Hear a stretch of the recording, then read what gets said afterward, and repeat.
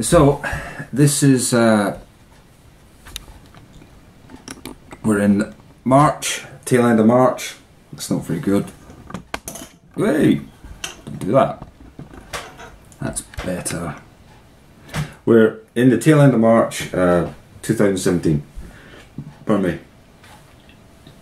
And we've got horrible weather as befits the time of year, although it's going to improve over the next few days. Pardon me again.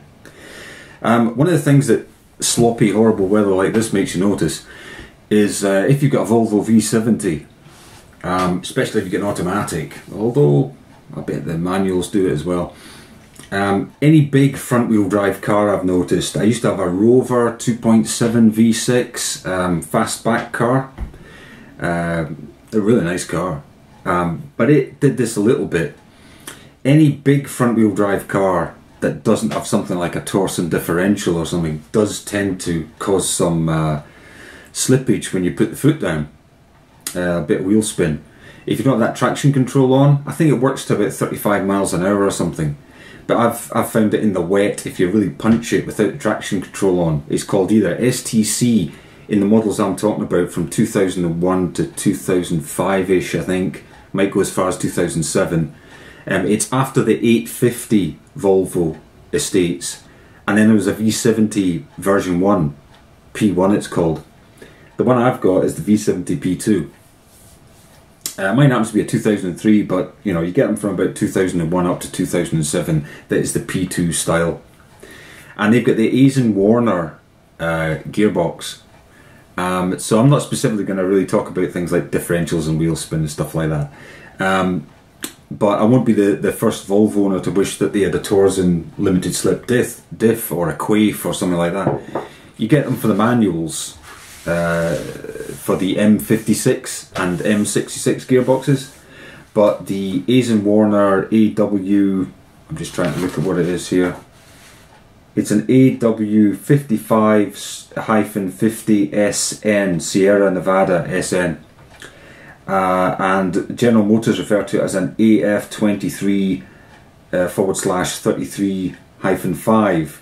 So most often it's referred to as a AW55-50, and that's the AISIN Warner number, and then it's called the AF33 quite often for General Motors version. So I found some tech notes on the internet, and what I'm going to just talk about is the adaptive thing, because like most automatic gearboxes that are, well, since about late 90s, the automatic in the Volvo very complicated systems. If you have an electric drive, you see, you can do away with all this. You can have an electric motor on each wheel, and then you can have a software version. You literally just run a software program that pretends to be a Torsen differential or a limited slip differential with a, you know, all this can be synthesized with software, you see, if you have a motor on each wheel. So that's why I think the motor in a wheel version of a car is really what it's all about, but we don't have that.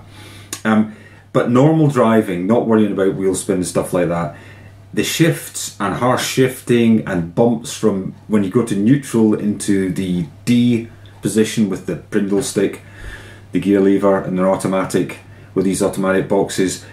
I had a Passat before, similar things happen. You can try stuff like changing the fluid, but the adaptive nature of the gearbox is something that is, it's a learning system in a basic way, and it's got to sometimes be reset so that it begins learning again. If maybe over a period of time it goes wrong for whatever reason, maybe you have a particular style of driving, or the battery was taken off and something got forgotten. I don't know how it works exactly, but I'll give you a description of some problems, and then the method without taking the gearbox out or anything, just sat in the car, that you can use to try and reset the adaptation, you see.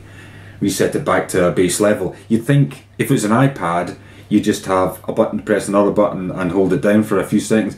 Okay, they've got a weird kind of code system used by sitting in the car and doing something with the gearbox, you see. Okay, so here's the problems they say you might have that this resetting might help to solve, because it starts to learn again and might learn properly the next time, yeah? So this transmission relies on adaptive data to properly adjust the shift pressure. If the adaptation is not complete, it may result in one or more of the following. Harsh flare. That's when the engine RPM raises suddenly in between gears. Engine RPM will increase during a shift. This symptom feels like the transmission has lost drive, like it's found a false neutral. Usually happens between the 2 to 3 shift, this says. Yeah, first to second, second to third, yeah. Harsh downshift, bumpy downshift when the gas pedal is odd. In other words, when you're on the overrun. Yeah. Harsh garage shift, that's the thing of going from neutral to drive. Severe bump when engaging forward or reverse from park or neutral. Harsh engagement control. After coming to a complete stop in drive with the foot on the brake, the TCM waits for 2 seconds, then disengages the drive to reduce emissions. In other words, your engine isn't pushing against the clutch system and the torque converter, which is the clutch system in an automatic vehicle. And then, because what happens is, see, once the engine's pushing against the torque converter force with you, you're in gear and you with your foot on the brake, what happens is the engine is made to speed up very slightly and work harder against that action. So yes, there are more emissions. This disengagement is not usually felt by the driver, so it's an invisible thing to you, the driver. If the adaptation is not complete, then a thud will be felt, and then a harsh re-engagement will also be felt. So that's like going from neutral to drive, except the car does it for you. You don't do it. You've left it in drive, sat at the lights or a junction for a minute. Right, the TCM can sometimes take many miles to fully adapt. If you do not have access to the factory test or a Volvo VADIS, then you might try the following. So this is the kind of code thing to reset it. There's 2. 1, drive the car forward in the D range at about 5 miles an hour. That sounds to me like you don't let it change up, so it's just crawling forward. And bring to a gentle stop. Repeat this procedure at least 10 times. So basically, find an empty stretch of road that is deserted, there can't be cars coming along, or a bit of car park or whatever, and for at least 10 times you are in the D position with the brindle stick, the gear lever, and then you just make the car go forward very slightly, a walking pace, and make it stop very slowly with the brakes. You do that 10 times.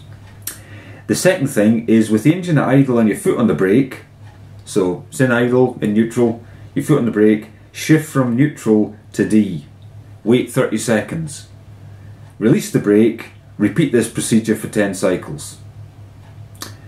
So you do the bump, you go from neutral to drive at least 10 times, and the other one is you have the car in the D range going along slowly and you brake and bring it to halt, and you do that 10 times.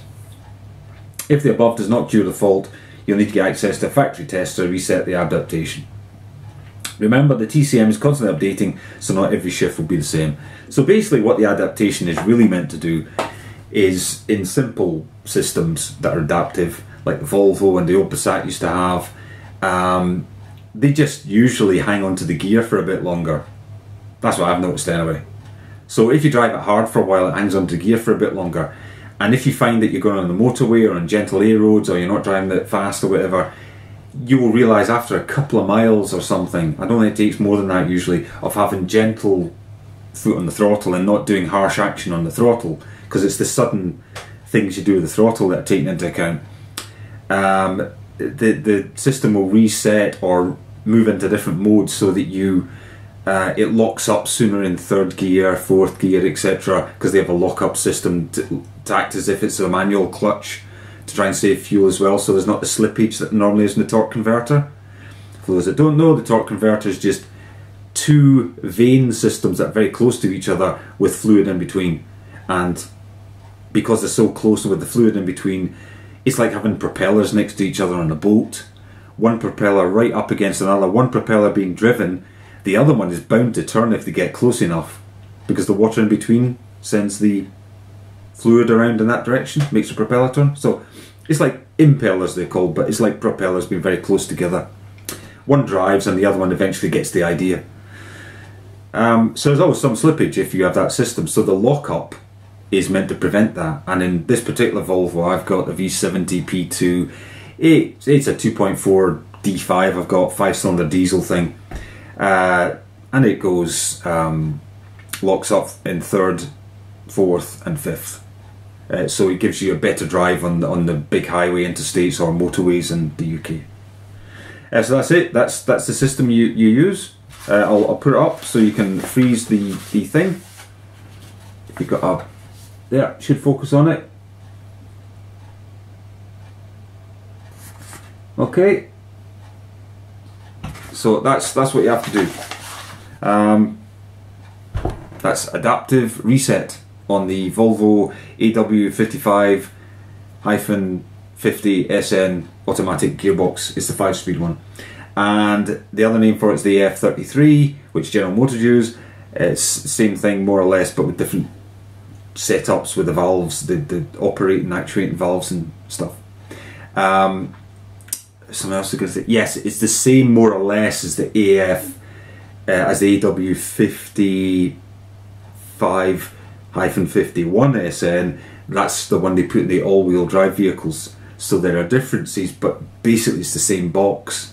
Yeah? Okay. Thanks for watching and listening. I hope that's helpful. Do a thumbs up if you found it at all helpful.